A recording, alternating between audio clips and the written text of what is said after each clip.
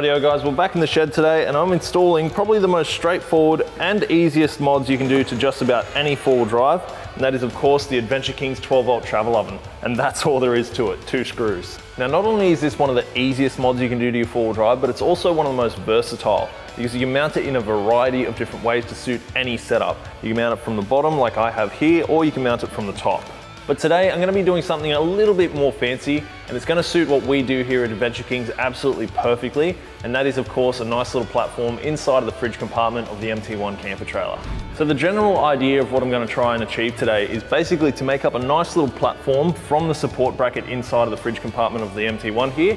That way this can sit nicely on top of it, and the good thing about this is it's pretty modular, so you can basically change it depending on your setup. But we're going to pretty much wing it because we've never actually attempted anything like this, but I'm sure it's going to be super easy. I'm sure you can follow along easily as well.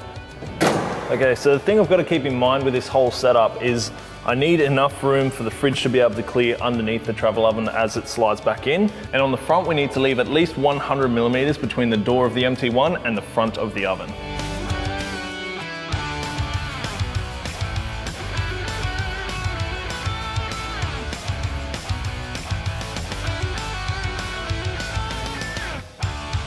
So I've come up with a bit of a plan for how to execute this inside here.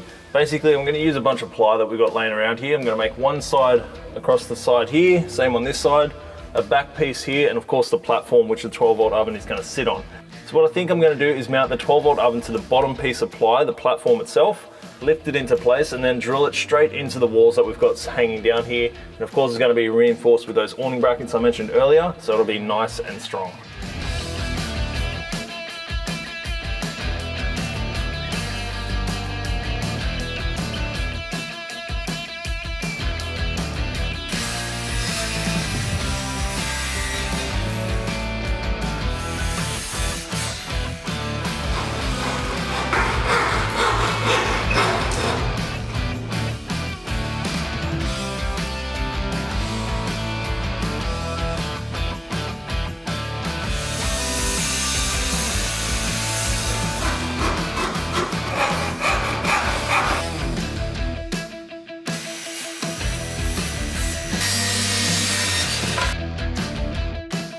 Okay, so we've got most of the plywood laid out now. So these two are going to be the length sections, obviously. This is going to be the backboard. So what I'm going to do is pre-drill a couple of holes along the edge here, as well as the back here, then use some timber screws and screw it all together.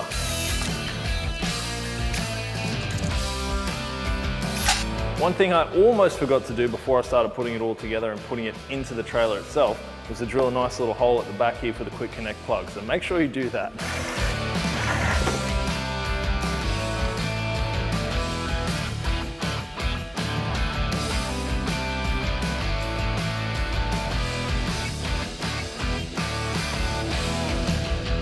Okay, so I've made the base up. It fits nice and flush on each side, which is absolutely perfect. Now I'm just going to go along and pre-drill all the holes for the wood screws. Then I'm going to place it inside and do a final test fit and put it all together and give it a lick of paint. So now I'm going to go ahead and mount up these awning brackets that are going to be used to mount the entire unit to the support brackets inside of the compartment there. So basically all I'm going to do is mount them to the side here. And this is going to sit flush up against the support bracket, and then I'm going to bolt it straight through on either side here. And there's going to be one on each corner, of course.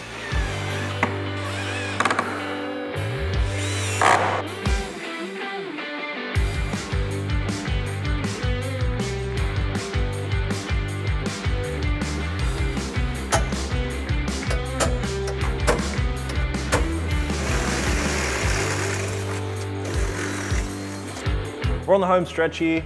Now all we've got to do is bolt the frame into the compartment here and sit it in place. Then we're going to get ready to offer up the 12-volt oven and bolt it all together.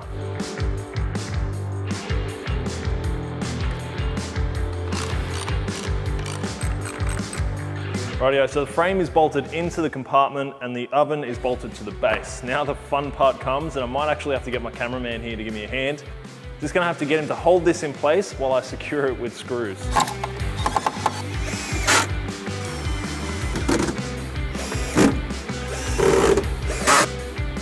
Not going anywhere. Now, there's more than likely, it's highly probable that there's a lot easier way to go about this, but we're not about taking shortcuts here. So But now I can just open that up, chuck a couple of meat pies in there and we're good. Okay, so I'm finally done getting inside of the hot box here, thank goodness, because it's quite cramped in there as you can imagine.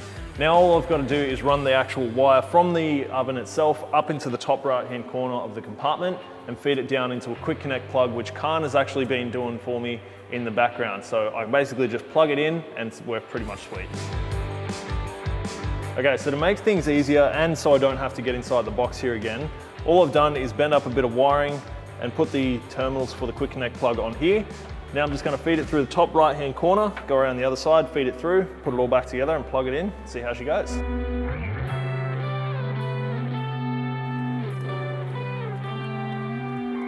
So the 12 volt adventure oven would be perfect to plug into a battery box or even the 12 volt control box like we've got here.